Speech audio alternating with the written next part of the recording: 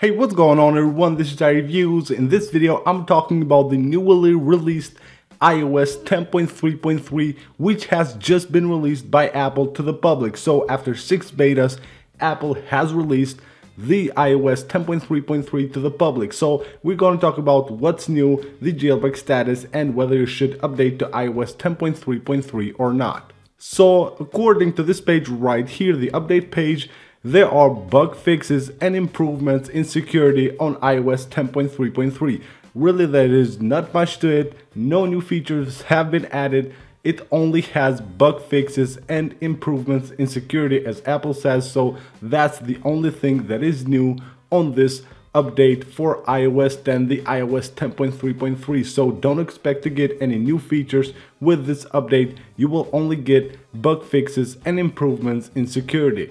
So let's quickly talk also about the jailbreak status of iOS 10.3.3, which currently is unknown. So we know that there is a jailbreak for iOS 10.3.1 and also a jailbreak for iOS 10.3.2. Both of them have not been released to the public, but we have these two versions jailbroken, but we don't have any information whether they support iOS 10.3.3 or not. I really believe that they do support iOS 10.3.3 just because of the fact that these teams have not released these jailbreaks to the public yet. So if these exploits were patched on iOS 10.3.3, we would probably have already these tools released to the public. So I believe both of these tools, the Pangu tool and the Keen Team tool, really will support iOS 10.3.3, and now the path is cleared. They can go ahead and release these tools to the public if they want to do it.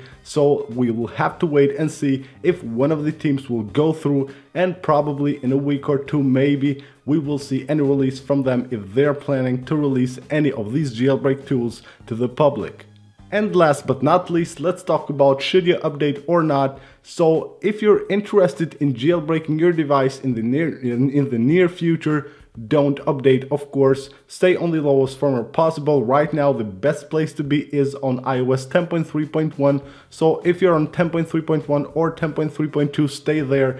Don't update to iOS 10.3.3 yet. So that's pretty much it for this video, guys. Don't forget to subscribe for more videos. Also go ahead and follow me on my social media. You will find all the links in the description of the video.